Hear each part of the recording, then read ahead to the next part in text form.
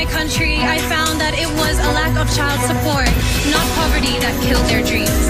A child once told me, Kat, that's just not my life, and those dreams aren't meant for me. But I stand here today because someone believed in me, and we owe it to our children to believe in them.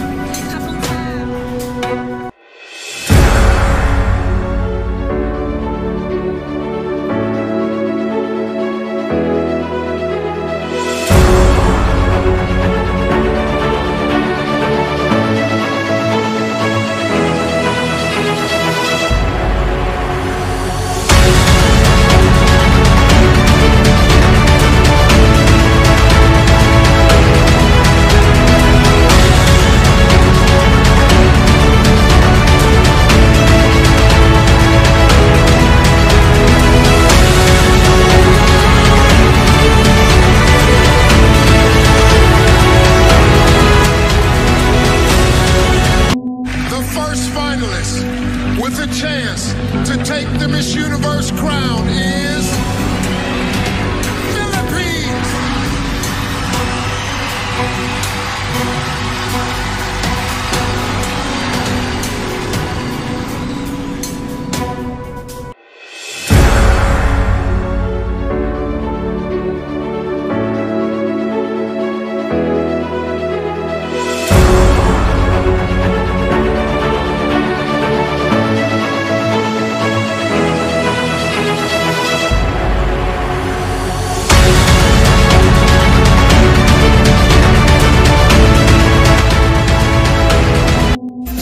What is the most important lesson you've learned in your life, and how would you apply it to your time as Miss Universe?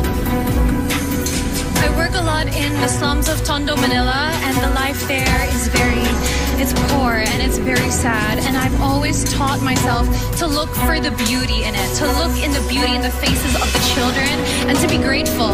And I would bring this aspect as a Miss Universe to see situations with a silver lining, and to assess where I could give something, where I could provide something as a spokesperson. And this, I think, if I could teach also people to be grateful, we could have an amazing world where negativity could not grow and foster, and children would have a smile on their faces. The new Miss Universe is